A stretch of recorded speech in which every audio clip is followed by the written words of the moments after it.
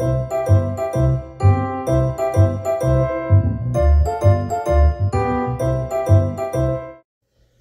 everybody! Welcome to Read Fun Children's Books. Thank you for coming. I hope you will like this video and please don't forget to subscribe. In today's story, Tante, a very little, very old woman, discovers that at Christmas time, even spiders are magical.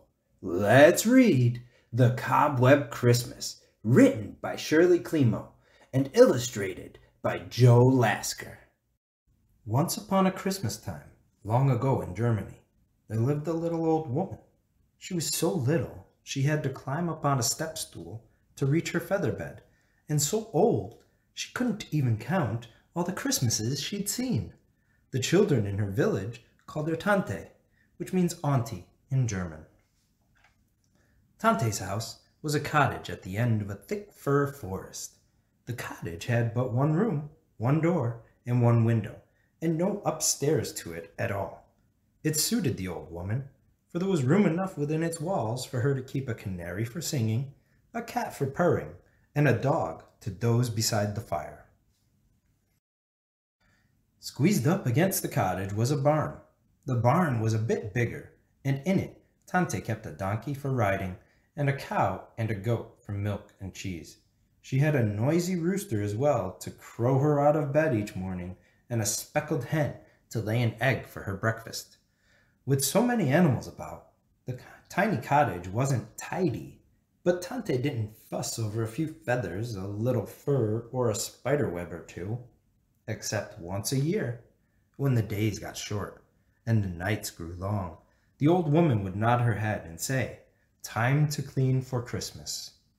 Then she'd shake the quilt and wash the window and scour the soot from the kettle.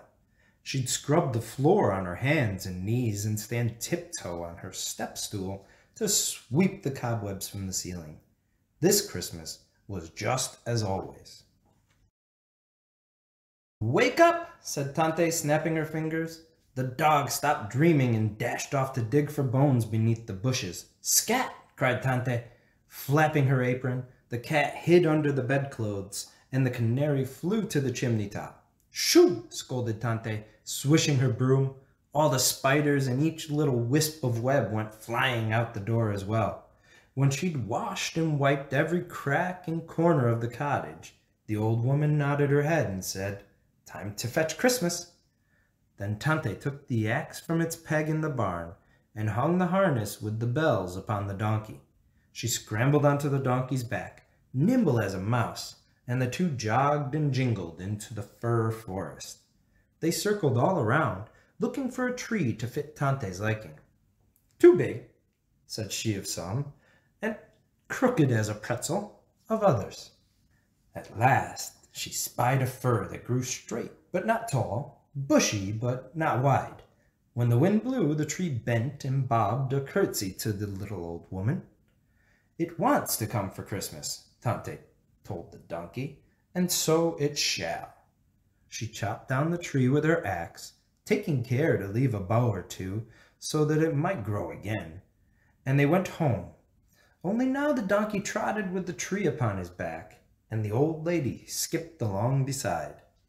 The tree fit the cottage as snugly as if it had sprouted there. The top touched the rafters, and the tips of the branches brushed the window on one side and the door frame on the other. The old woman nodded her head and said, "Time to make Christmas." Then Tante made cookies. She made gingerbread boys and girls. She baked almond cookies cut into crescents like new moons, and cinnamon cookies shaped like stars. When she'd sprinkled them with sugar and hung them on the tree, they looked as if they'd fallen straight from the frosty sky. Next, she rubbed apples until they gleamed like glass and hung these up, too. Tante put a red ribbon on a bone for the dog and tied up a sprig of catnip for the cat. She stuck bites of cheese into pine cones for the mice and bundled bits of oats to tuck among the branches for the donkey and the cow and the goat. She strung nuts for the squirrels, wove garlands of seeds for the birds, and cracked corn into a basket for the chickens. There was something for everyone on Tante's tree, except, of course, for the spiders, for they'd been brushed away. When she was done, the old woman nodded her head and said, "Time to share Christmas." Tante invited all the children in the village to come and see the tree, as she did every year. "Tante," the children cried, "that's the most wonderful tree in the world." When the children had nibbled the apples and sampled the cookies, they went home to their beds to wait for Christkindl. Christkindl was the spirit who went from house to house on Christmas Eve and slipped presents into the toes of their shoes.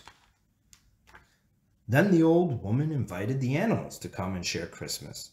The dog and the cat and the canary and the chickens and some small, shy, wild creatures crowded into the cottage.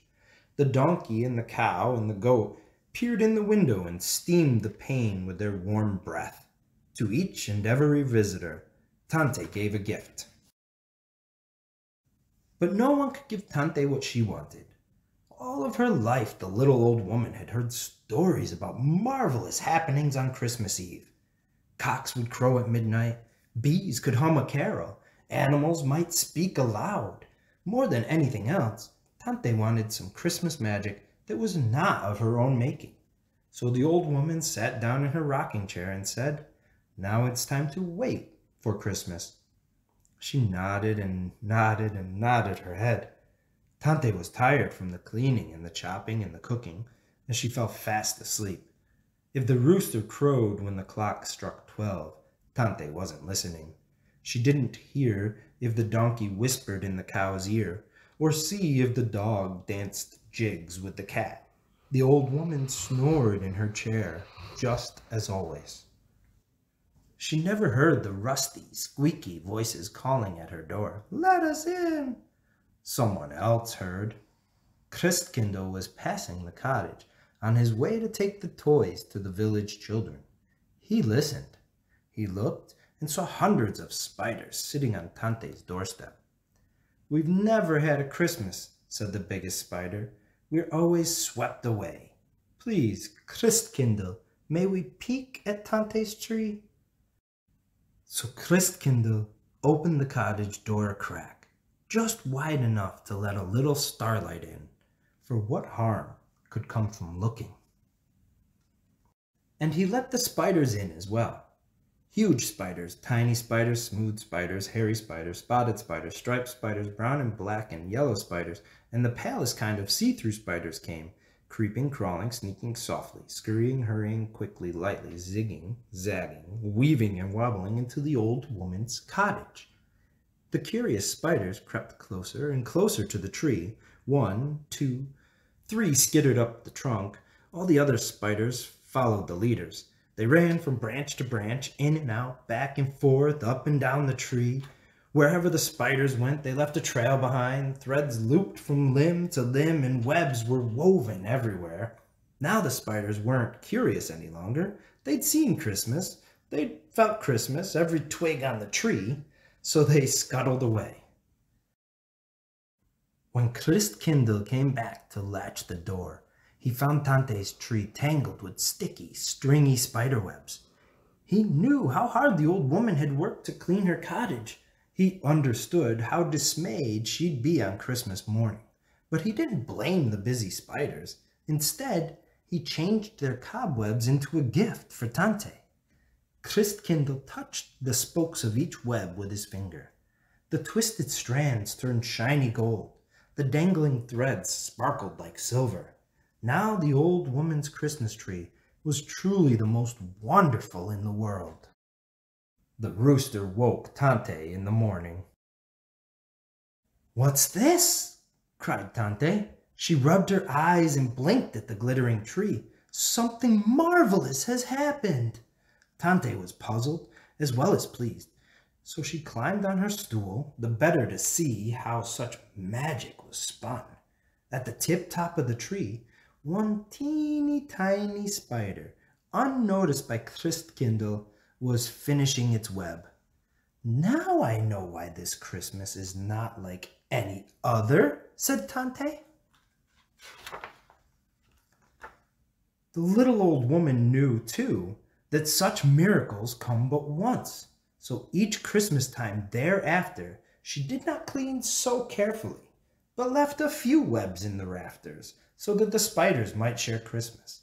And every year, after she'd hung the cookies and the apples and the garlands on her tree, the little old woman would nod her head and say, "Time for Christmas magic." Then Tante would weave tinsel among the branches until the tree sparkled with strings of gold and silver, just as her tree did on the Cobweb Christmas. Just as Christmas trees do today.